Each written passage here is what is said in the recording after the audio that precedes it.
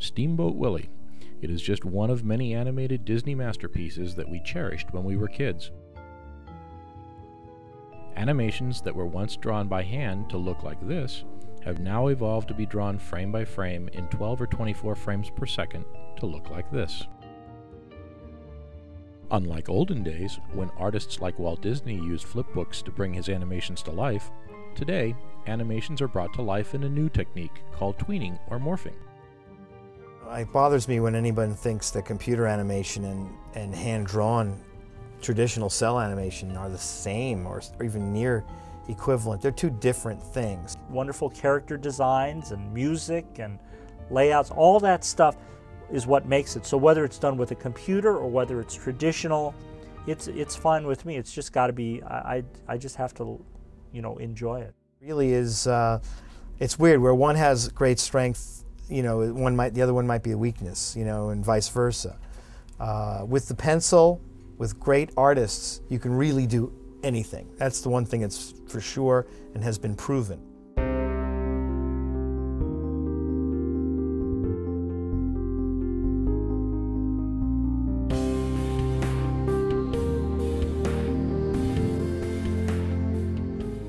I like Bugs Bunny. Bugs Bunny, I think, is probably my favorite character.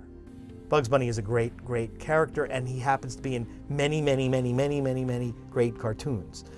Like the attitude, I think he was funny, of course, and so on. But I think I'd have to say, for me personally, Bugs Bunny was my favorite. Mighty warrior of great fighting stock, might I inquire to ask him, what's up, Doc?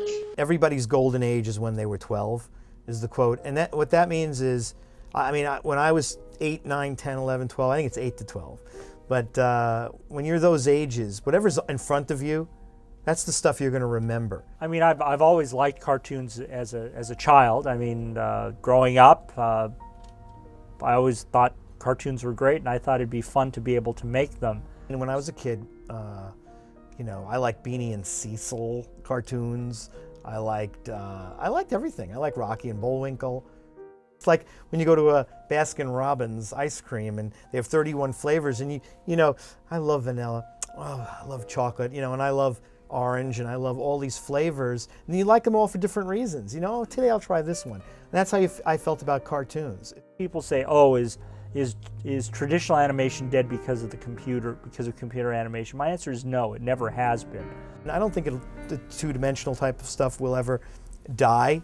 It'll change form. It won't look like Mickey Mouse in 1930s animation. I think you're going to see that traditional animation isn't going to go away, and I wouldn't be surprised if you see more of it in the future. Today, cartoons and animations are the same as films. So we need some kind of dedicated organization to preserve and save historical animation. ASIFA comes from the French name Association Internationale de Film d'Animation. I joined that group because it was like-minded people like me who loved animation. Today there are over 30 chapters of ASIFA around the world. ASIFA Hollywood is the largest chapter of this international body. Fortunately for us, we've been approached by and have contacted a number of collectors who have these cartoons in their collection, and they're allowing us to digitize it so that we will be able to create a collection of animation that one can come here to the archives and view for themselves, which otherwise you would not be able to see it. You can't go down to Blockbuster or whatever to see the films. You'll be able to view the material here. We're here to restore cartoons to the way they were originally, the artist's original intention, and allow people to see them the way they originally were. Thanks to the volunteers at the Hollywood Animation Archive Project, Steamboat Willie and all of his animated pals will be romping on the silver screen for many years to come.